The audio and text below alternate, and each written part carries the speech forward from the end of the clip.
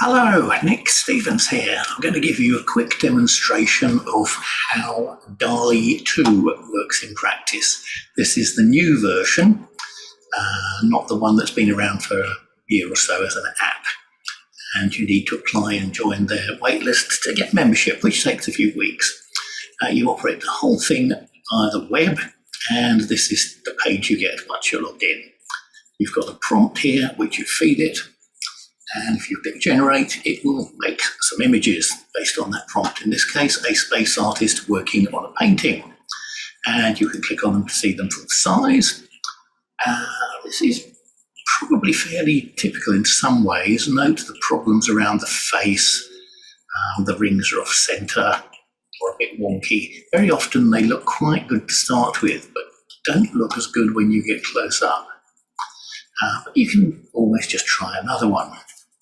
Now, you're limited to 50 goes a day, so I'm going to show you some of the older ones. This is the strip you've got down here, with some more recent. Again, some more space artists at work there. I like the one on the bottom right. Again, that's one hell of a pencil he's got there, but you get the idea. And if you want something a bit stranger, it will definitely do that to Sesame Street Zombies was the prompt, I think, for that one. Now, a few other things to note. You cannot control cropping. That's probably the biggest weakness of all in this. So if it doesn't quite fit in, tough, that's not going to work. It never generates the same image twice, so you could give it the same prompt and you won't get the same thing back, so you really do need to save something if you like it. But it can do various things in the style of, for example. I'll give you a couple of these right now, which I'm going to copy and paste. Helps if you can spell it right. It doesn't seem to have the faintest idea of spelling. Can't spell Leonardo either, I see now. Yeah, spacecraft concept art in the style of Leonardo da Vinci. Let's see what this gets. So, paste it and press enter. You get a progress meter, and it shows you other examples which might give you an idea what else to try. The progress meter always seems to finish when it's 3/4 of the way through. And here we go. So, a lot less like Leonardo than some of the other ones I've tried. I'll show you some of those in a moment. But I'm going to give the click generate on that again. Again, very easy to do if you don't like it. More likely, actually, if you do like it and you want to get something that builds on the one you had the first time.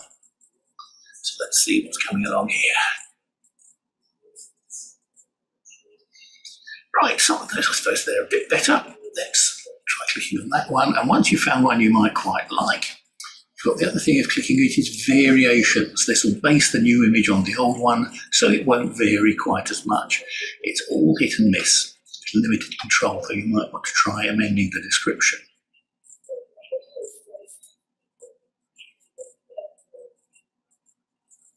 And here we go. I think you can probably see it's highlighted the original. These are a lot more similar, a lot less variety there. Let's try something else while we're at it. I've got some, that's a nicer, stronger one.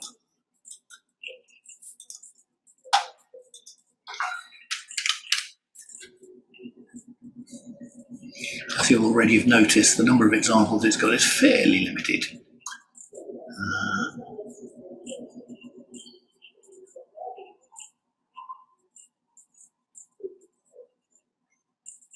Interesting, it previously came up with engravings when I'd done that.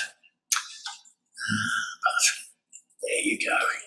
And another one. This got some rather good results previously with Europa, so I'm hoping in some this will work as well. It is kind of frustrating, the lack of control at times.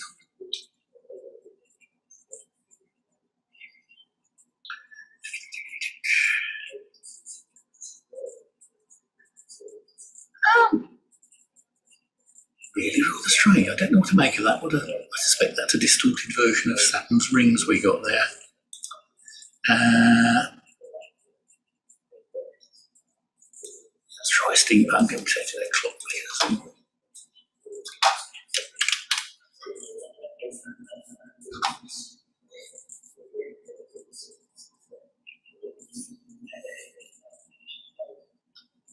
You can go back and look at them again. You can see the ones I've been doing while we're working here on the right.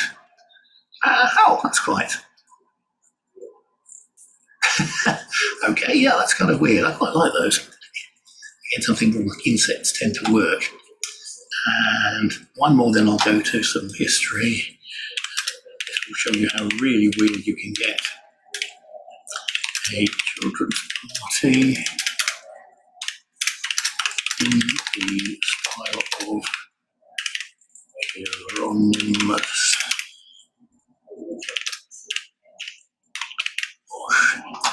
And I can't spell Hieronymus.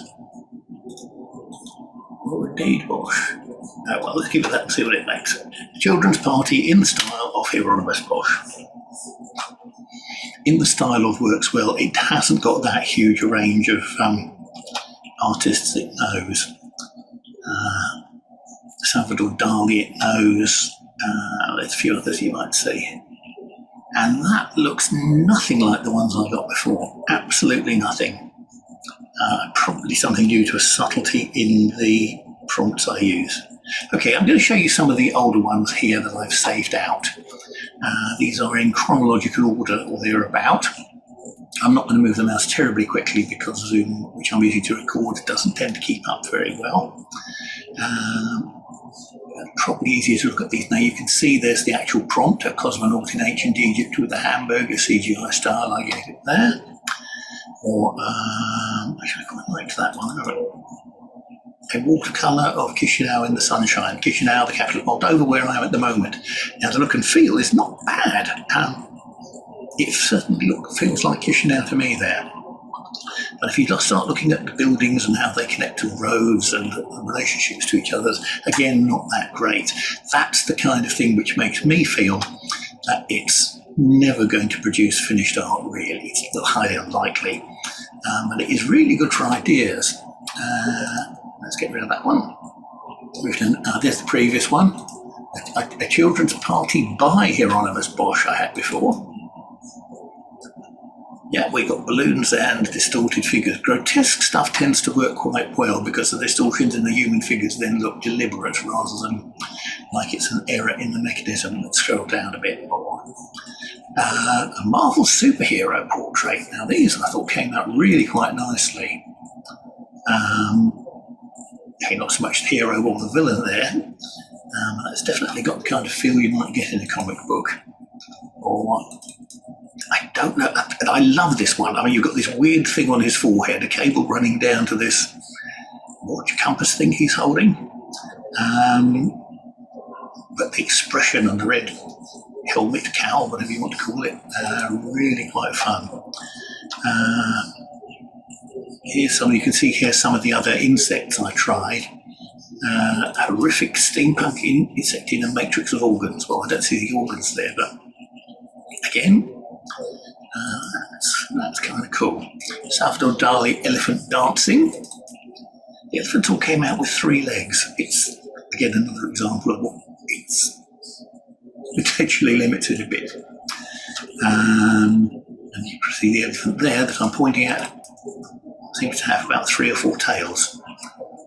Now, moving down, it can do stained glass windows. You can see a spider in the stained glass window there. I'm not going any bigger, you can see them quite well when they're small. Salute space station. Again, a lot of these. Now that looks really quite impressive to me to start with, but again, when you go in and zoom in, it's not entirely clear what's going on.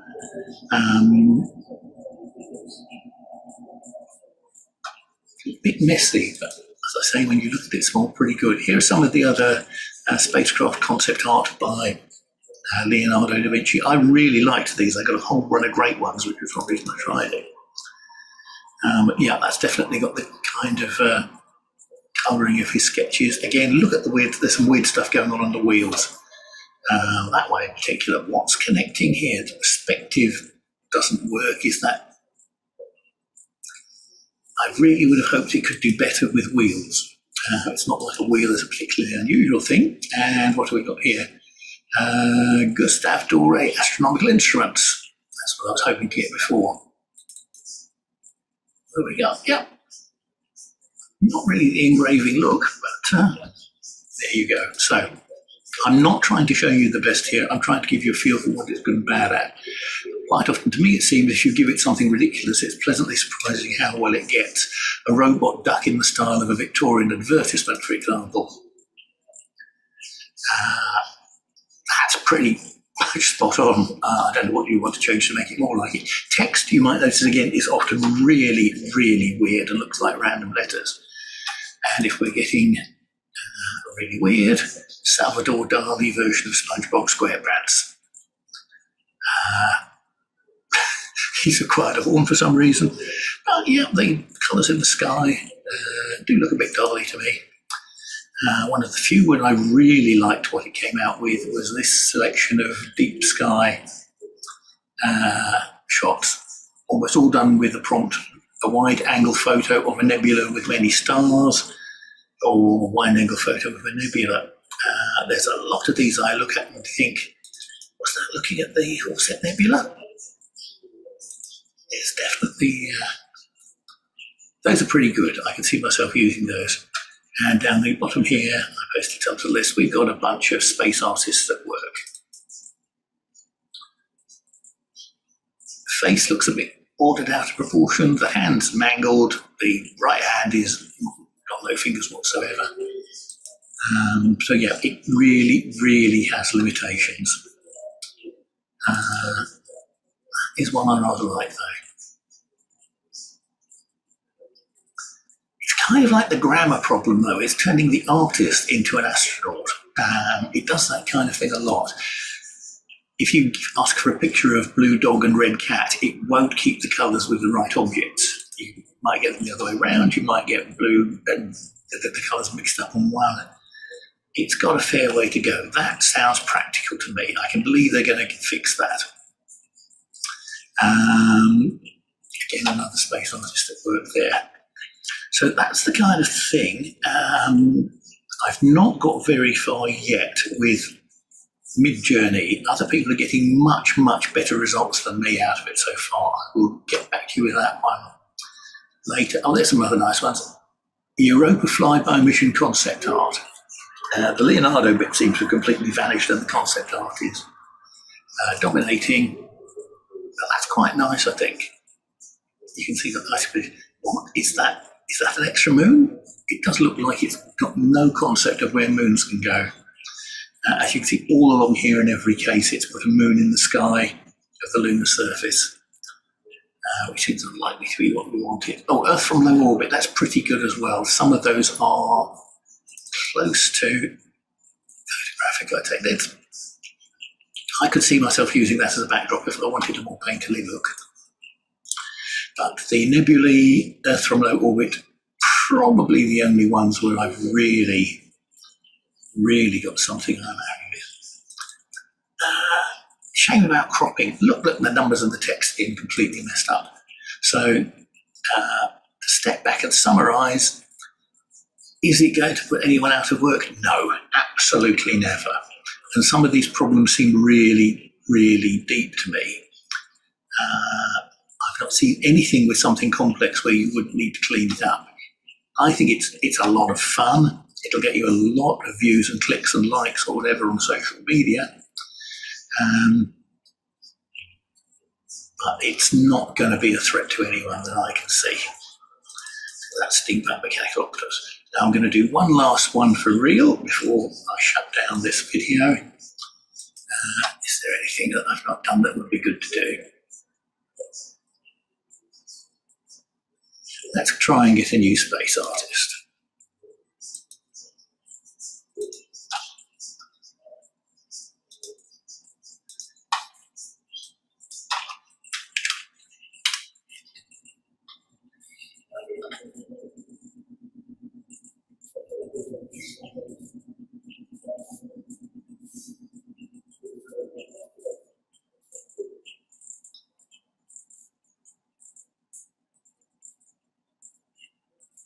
I quite like them. That lighting in this one looks really good. Oh, if you get one you like, just click download. Download to you, and that little flag there, I don't know what that does. Keeps it, let's try pressing it. No, report it. Yeah. They will, before they let you loose, ask you to sign up for a Zoom session where they talk about how it works. You'll get various tips and things they don't want you to do. It tries to spot it automatically. It's all very sensible. It basically says keep your images PG. Don't try and generate images of a living person. They don't want to get into the deep fake stuff. That. I do rather like that. He appears to be using a pencil on the laptop, but apart from that, look at that face, horrific. When you start off and small, I really thought that was going to look better, but again, very typical. As you zoom in and someone's punched him in the mouth. At best. I'll save that anyway. So that's probably what I've got to show you for now. It's great for ideas, useless pretty much for anything specific except backgrounds. I could also see myself using it for textures. If I wanted a painting in the background of a scene I was working on, I could generate something like this and put it onto a picture. The pictures are always square and they're limited to, I think it was 1024 pixels on a side. Midjourney will let you get bigger than that. But Midjourney is really confusing as you basically type commands into a Discord server with everyone else doing it at the same time. So you get this steady stream of text, which I find pretty much incomprehensible so far. But I have seen people get better results. So that one was, it's the Martian landscape by Monet. I don't know what you think of that. It's got the kind of orangey tones and skies and stuff. But I doubt Mr. Monet himself would be terribly impressed. Okay, there you go. And that's it for now.